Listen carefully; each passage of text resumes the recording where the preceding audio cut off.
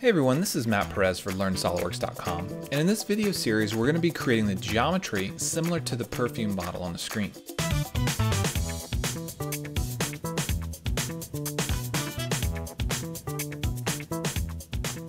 Now there are two different ways that I want to talk about, focus on, and show you the pros and cons of each. So let's go ahead and get started. We want to create a new metric file. We want to start a sketch on the front plane. And we're going to start by creating a line that goes from the origin up 250 millimeters.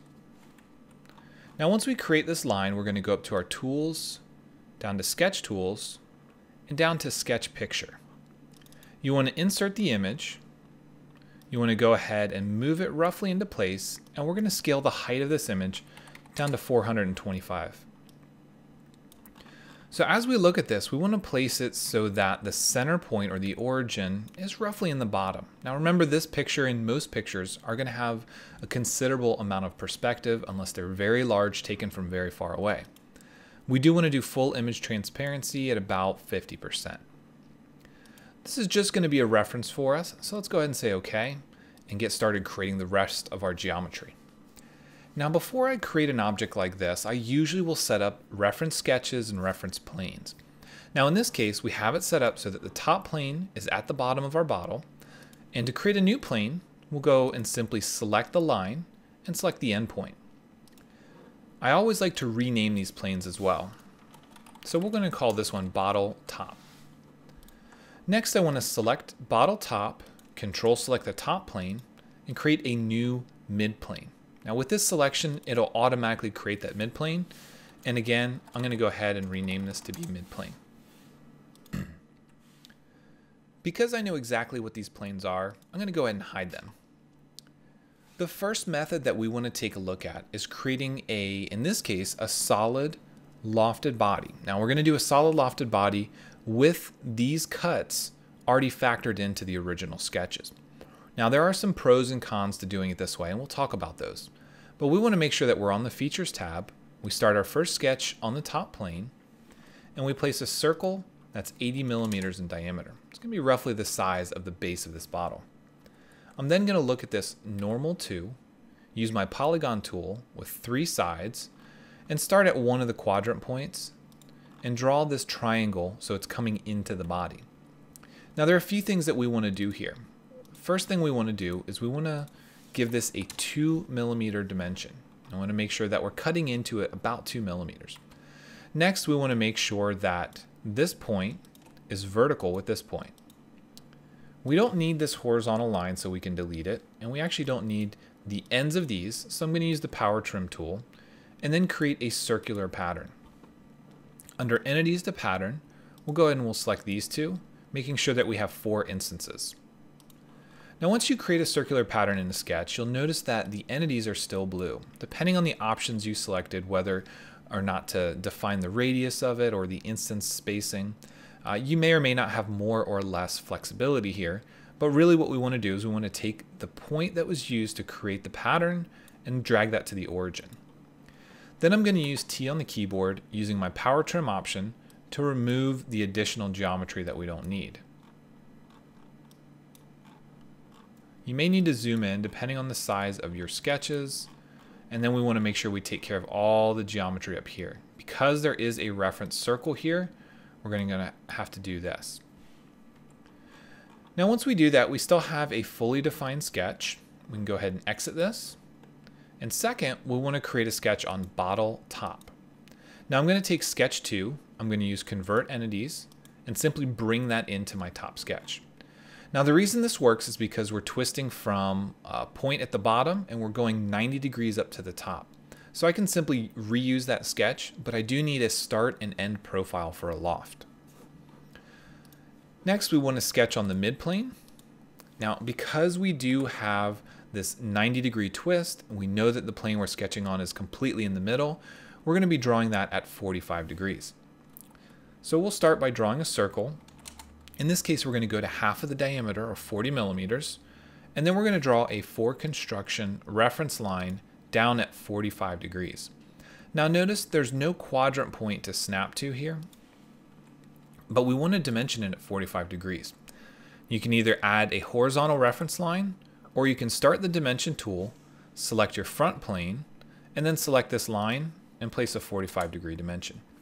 So that's a nice trick that you can use whenever you don't want to add additional reference lines. You can simply grab another plane, in this case the front plane, or the right plane would work as well. Next, we're going to use our polygon, three-sided, and drag a triangle again. Now this is going to be a little bit different because we're going to run into some issues. When we start to dimension this, as we drag away, it's going to automatically want to do horizontal or vertical. So when you're in close to there, you want to right click, and that'll lock this in as an ordinate or a line dimension. We can put in 2 millimeters. Next, we want to get rid of this line. We want to trim these away.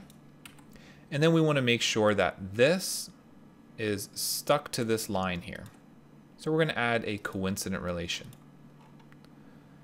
Then we're going to use a circle pattern again.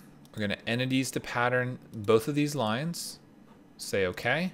And make sure that the center point of this pattern is the center point of the sketch or the origin.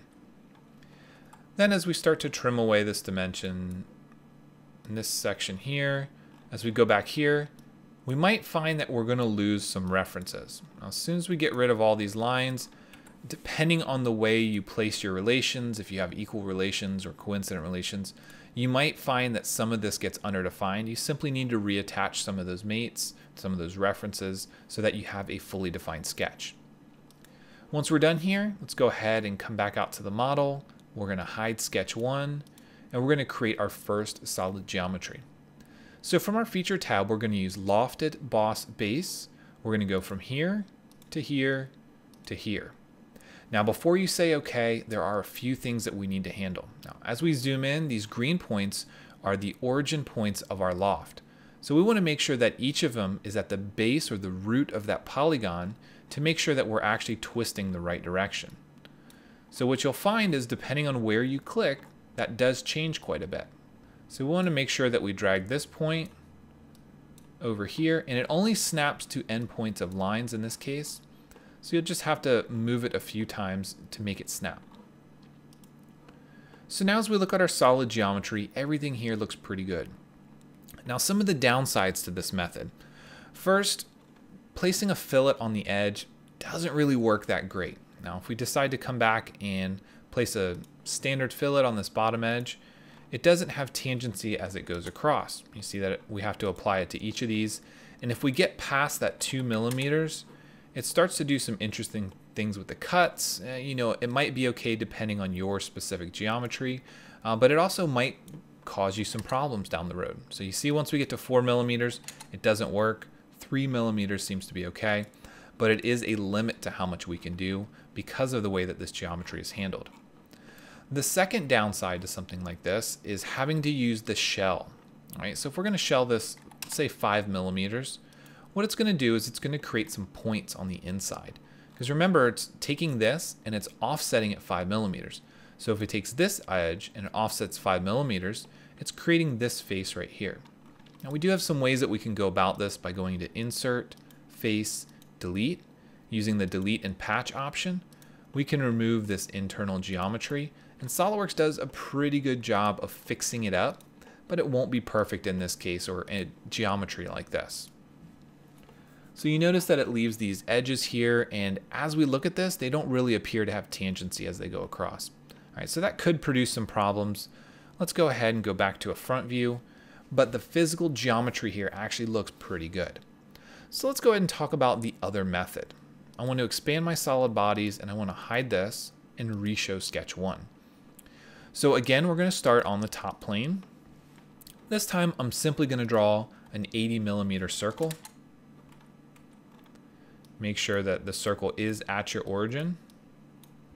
Depending on the view, I mean, sometimes when I start to sketch, I will end up sort of at an isometric view. It becomes harder to snap to things like the origin, so it's usually a good idea to go to a normal to view.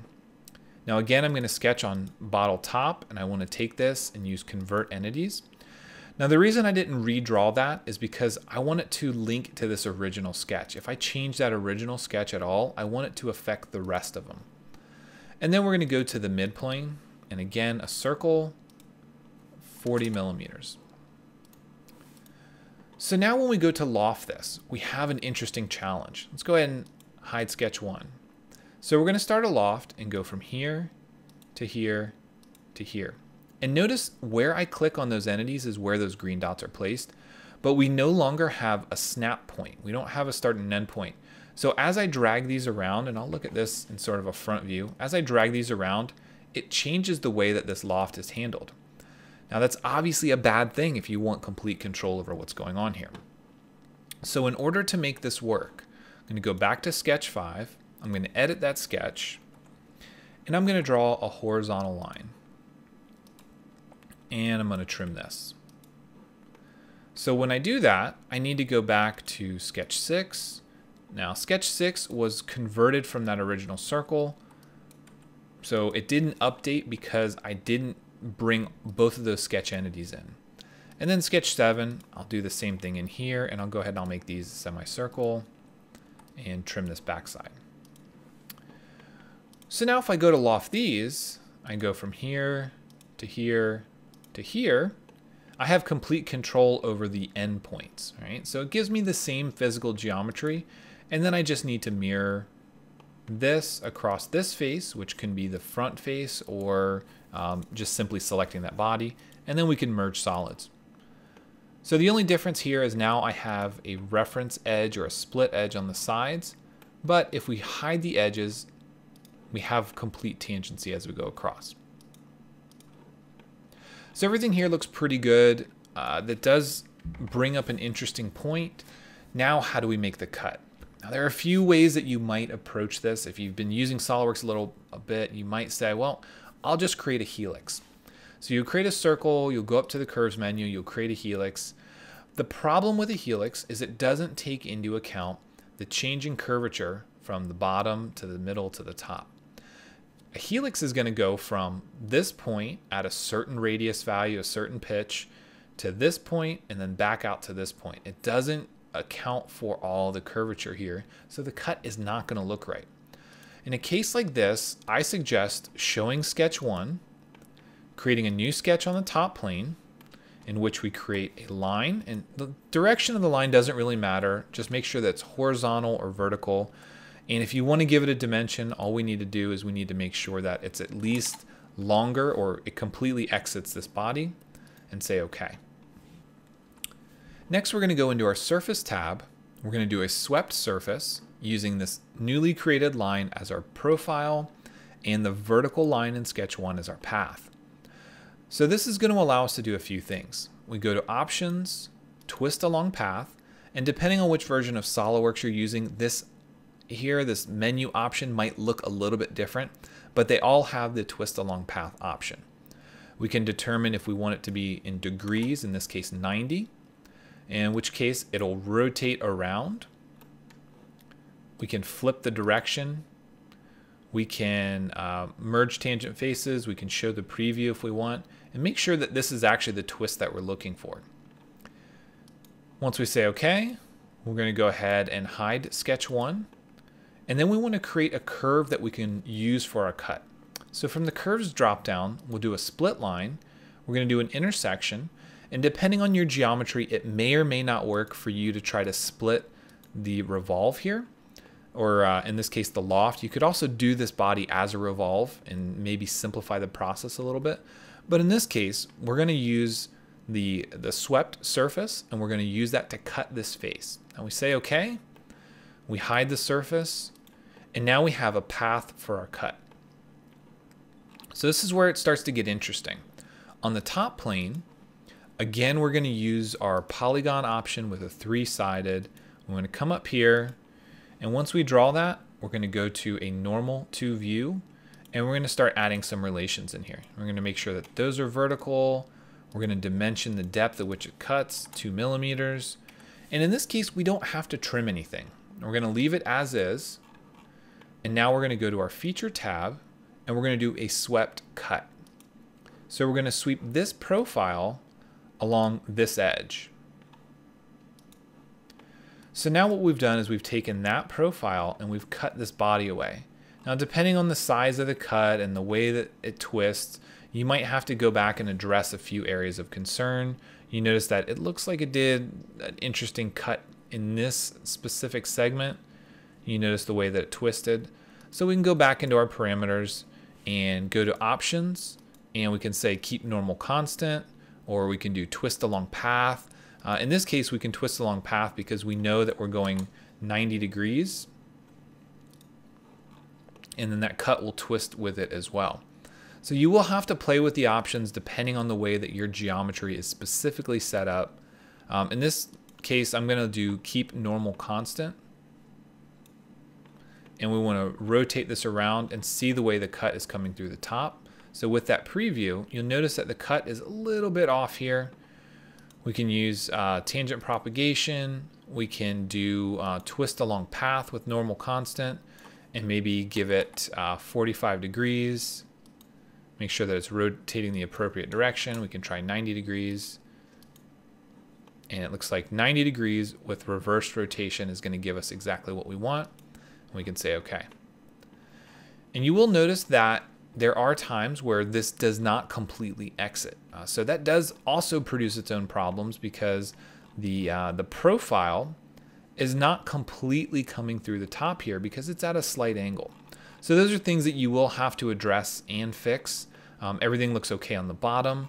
If it's not okay on the top, we could try to use those delete face options to get rid of these small fragments. And SolidWorks does a pretty good job of removing those. So we'll say face, delete, we'll remove that and try to patch it. And it's gonna trim it back. And if it can, it'll patch it. And it looks like it did a pretty good job here. So now we could take that geometry and patch any areas that we need to if we have got some problems like at the top, and then we can rotate it around by using a circular pattern of that feature. So we can go ahead and select a cylindrical edge and or an axis, a temporary axis. We'll go ahead and show temporary axis, and we can select any of those, and then we can pattern the feature as it goes around. Now the last thing that I want to talk about here, and this is probably pretty important, is the fact that this method here, the swept cut, if we do in this case, a shell before that, it doesn't affect the swept cut at all, right? So we didn't have to go back in on the inside. We didn't have to remove any material. We didn't have to do anything like that. The swept cut just sort of works because it doesn't rely on any internal geometry or external geometry. It's the revolved or the swept surface that we created as the path, and then the swept cut, and everything was completely fine on the outside. Bringing back our sketch one, let's go ahead and go back to a front view. We'll hide this solid body and take one last look at it. So these sweep cuts right here, realistically with a component like this, these were done after the fact. They were cut after the glass was already heated and formed and molded into shape. And then they were cut after. That's not something that a crisp edge that's going to be done in glass. Now, of course, if you're not making something that's glass, it might be a different story. But that feature being done after the fact would tell me that this design or something like this would be much better suited for doing that cut after the design was created as well. Now, the reason that's important is because if we need to create this physical component, you might need to go ahead and create a version of this, a configuration of this that doesn't have that cut. Now, if you do that as the original Loft where we had everything included in the sketches, you can't really do that very easily. You have to come in and you need to delete these faces and allow it to patch it. And it's just not a very valid route for you to create the manufacturing documentation that you need. So keep that in mind anytime you're trying to replicate some geometry or reverse engineer something. Really think about the way that it was manufactured, and that gives you some insight into how you should model it. So even though it was easier for us to model everything in one Loft, it doesn't necessarily make the most sense. So I hope you learned a few things. I hope you picked up a few tricks, and thanks for watching. Hopefully you'll check out some of our other videos.